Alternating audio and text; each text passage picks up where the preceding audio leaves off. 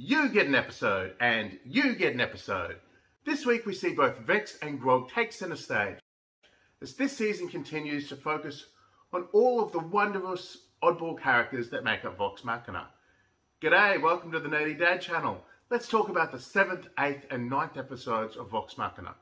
And you can help me make this an actual discussion by telling me what you think about the episodes down in the comments. The 3 episodes that screen this week are The Fey Realm, directed by Young Heller, Echo Tree, directed by Alicia Chan, and A Test of Pride, directed by Eugene Lee. Season 1 spent a lot of time focusing on Percy's family and backstory. And don't get me wrong, I love Season 1. But I also love that this season we're getting episodes that focus on the backstories of all of the other wonderfully crafted characters that we enjoy every week. As I'm talking about what happens in these episodes, I suppose I should throw out a spoiler warning for those who are worried about that. I did say up top, we are talking about the episodes. I like that last week Kayla was forced to confront her father, the quest she'd been putting off, and her fears.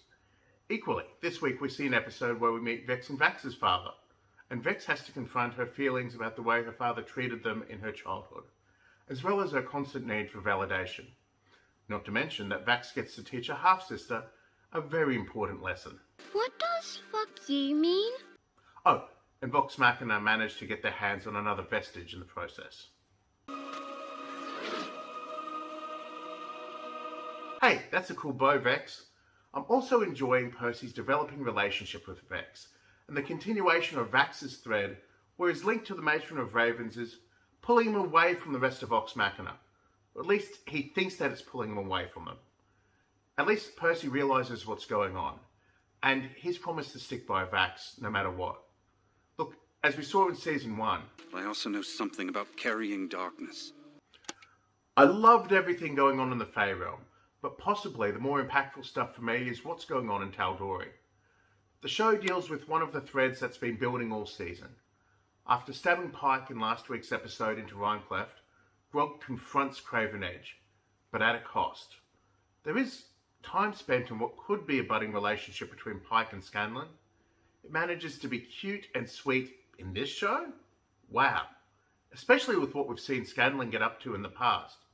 But what's really got me in these 3 episodes is Grog's growth. Confronting Craven Edge, losing his defining characteristic being his strength, and dealing with the shame of his marauder past growing up. 2, what they've set up to happen next week, which is confronting his uncle and obtaining a vestige. I'll get back to you on how that encounter happens next week, but that's the cliffhanger they've left us on at the end of A Test of Pride.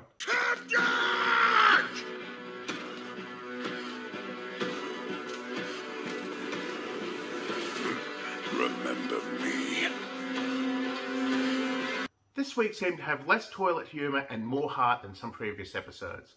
I say that, and then I remember that this episode had Scanlan shoving a herbal remedy right up Grog's backside, and a young child asking what fuck off means.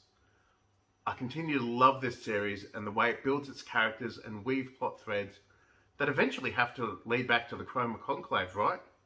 So far, the Rogue has a cape, the Ranger has a bow. Hang on. Does that remind you of any other D&D properties? Ranger? Barbarian? Magician? Thief? That's about all I've got for tonight, but let's keep talking about it down in the comments. And if you want to see more of my content, you can subscribe to the channel right here. This is the Nerdy Dad, signing off.